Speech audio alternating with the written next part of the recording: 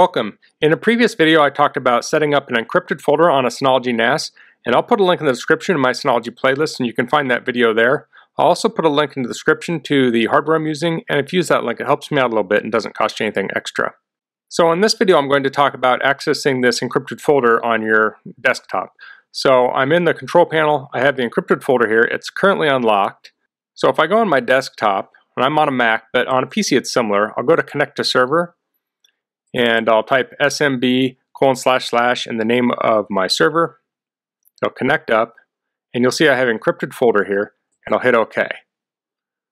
So inside that we have the image that I stored. Okay, and being that I'm on a modern Mac, and if you're on like a modern Windows 10 PC, this is likely encrypted already. But there could be a possibility that you're using an older protocol or something like that. So you can modify that. So I'll go to my home on my control panel. I'll go into File Services, and I have SMB enabled. I want to keep that. I don't have AFP enabled. I don't really use that anymore. It's kind of deprecated. And I use NFS for some things, but we want to focus on SMB here. And if we click on Advanced Settings, we'll see here it says Transport Encryption Mode Auto. So if your client supports SMB3, you're going to have the encryption, things like that, but it could fall back to an older version for different reasons. So if we click on this, we can say Force. It says selecting this option will cause clients that do not support transport encryption to be unable to use Windows File Service. Opportunistic locking will also be disabled. Please refer to help for more information. I'll click Yes. So while I did this, I want to tell you, ahead of time I checked my Time Machine wasn't running while I was doing this because it would have knocked it offline, because it is not compatible with Time Machine. So if you're on a modern Mac and you use Time Machine with this, you probably would not want to force this, and hopefully it doesn't get exploited and you don't have people hacking into your SMB streams. But you have to assess your own risk. I can't do that for you. So if we hit apply here, it says network service will restart when the settings are applied. Are you sure you want to continue? I'll click yes, and now I'll close this.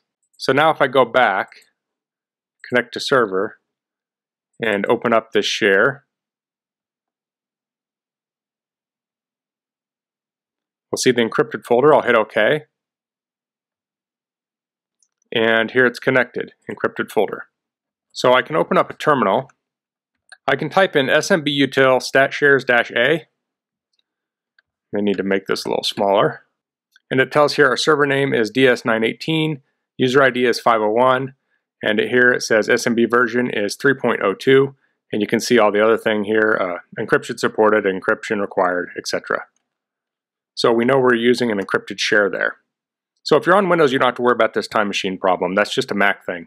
But if you force it to SMB3, there may be some old clients that won't be able to connect to it. But that's if you're trying to be secure, you don't really want to use, I don't know, Windows 3.1 or whatever.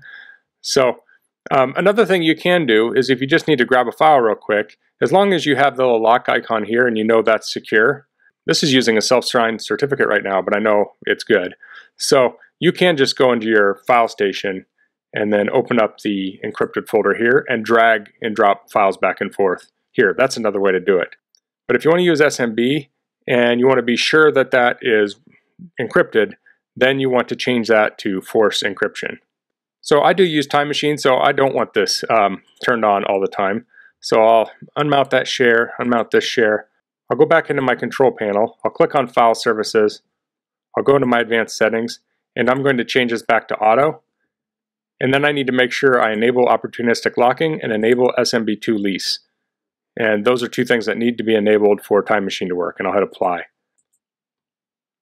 And if your Time Machine still doesn't work, you may need to like reboot your computer or something. But that should cover it. So that's all for this video. If you have any questions about this, please leave them in the comments. If you like this video, please click like. If you haven't subscribed to my channel, I'd appreciate it if you could do that. And thanks for watching. Until next time, goodbye.